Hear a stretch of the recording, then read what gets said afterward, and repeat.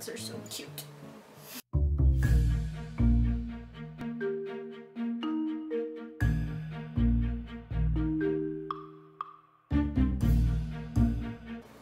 Hey there creators, Niamh here, and today I am going to be doing another pet portrait, and this time it is Astrid, the cutest little pug.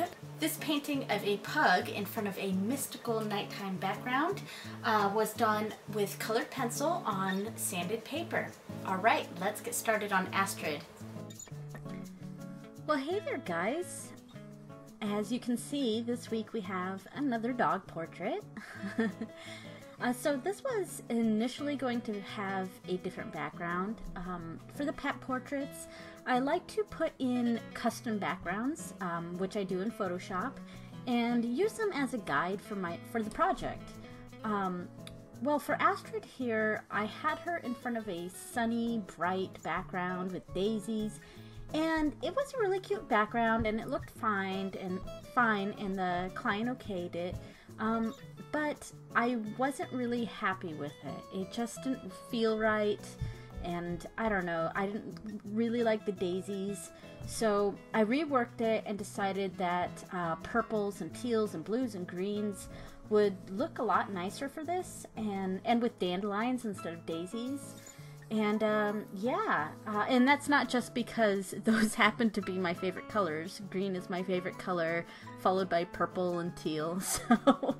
So yeah, I love that. Love this setup just because those are my favorite colors. But the mock-up for it was just a lot cooler and just fit her better. And thankfully the client agreed too and loved it.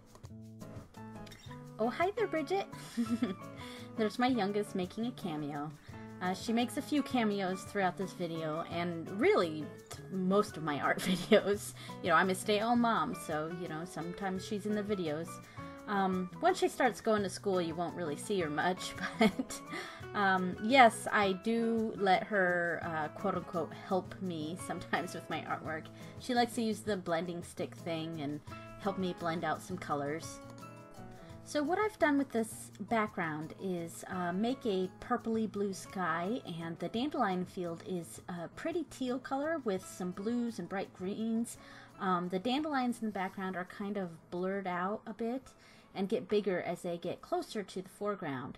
But they're still blurry because I wanted pretty much all of the background to be blurry, and just Astrid's head and chest and the grass in front of her to be in focus.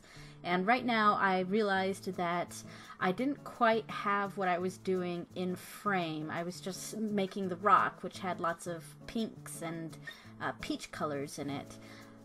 Yeah. So the main topic I kind of wanted to cover in this video was why colored pencil pieces are often called paintings by artists. I'm sure some of you have noticed that I do call my pieces paintings, and that might be confusing to some. It was confusing to my husband too when I kept calling them that. So the reason they're called paintings by some is, well, there's a lot of reasons. There's a couple reasons. For one, it's sort of psychological in a way. Drawings can come off to some as a sort of incomplete piece, like a sketch or something like that. Even though drawings, oh hi Bridget, even though drawings most certainly can and are finished pieces, graphite or colored pencil or whatever, a lot of times the general public sort of has a biased idea in their head when it comes to drawing versus a painting.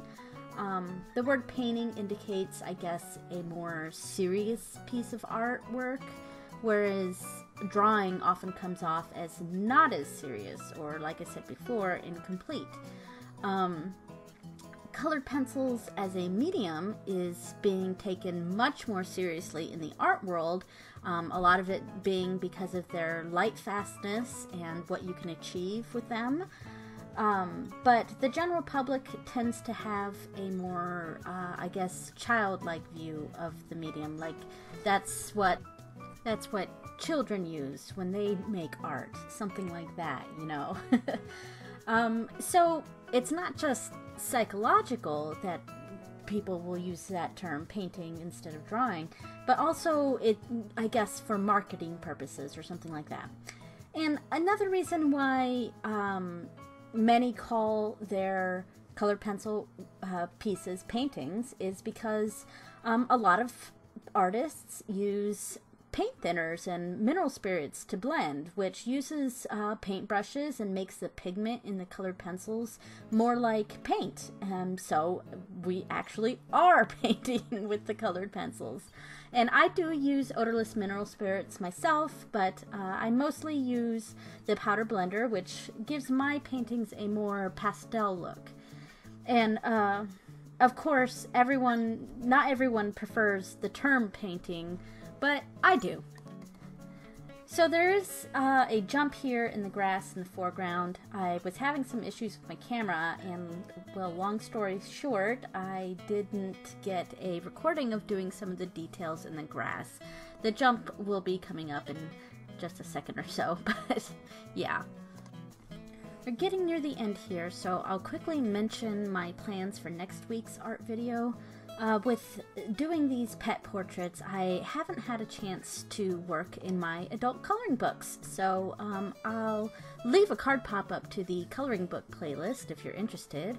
I've been doing some bigger pieces to go in each of my kids' rooms, and I already did my two daughters' pictures, which there are videos of in that playlist. And I haven't done my son's piece yet, so that's what I'm planning on doing next week. Love these dandelions. The pink in them really complements the teal background, which I love. Oh, and I also wanted to say that I was going to cancel this week's KidCraft video because we have some serious house cleaning and clothes purging that we desperately need to do. But my husband had some last minute plans come up for tomorrow, so we're going to do our big house clean on Memorial Day instead, which is Monday. So yay, that means we might have a KidCraft video on Sunday. Rainbow and I are going to test out and play with some locally made art paper that we got on our trip to Maine last weekend. Right here I'm using my one and only luminance pencil that I have. I only have the white luminance pencil, and this is actually the first time I've ever used it. It's nice and opaque, and I really needed some more opaque white in some areas. And the last bit of touch-ups here, spattering some stars in the sky, defining some bright stars, and putting white sparkles in the grass to give it that mystical look, you know. Yeah, looks like we're coming near the end here. Thanks for watching, guys.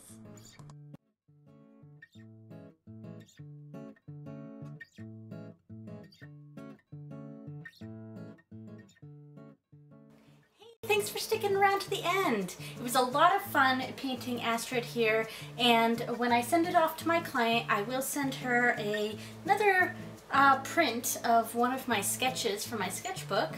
Yeah, so each what I try to do when I sell an original piece of art is I do try to put in a 4x6 print of random art, and I thought since I did a pug last year in my sketchbook, I thought that was kind of a perfect companion for Astrid here. If you're new here and you like what you see, go ahead and click that subscribe button. And if you want to get notifications on when I post, click that bell icon too. I post art videos every Friday and KidCraft videos every Sunday. So I'll see you in a few days. Later, creators!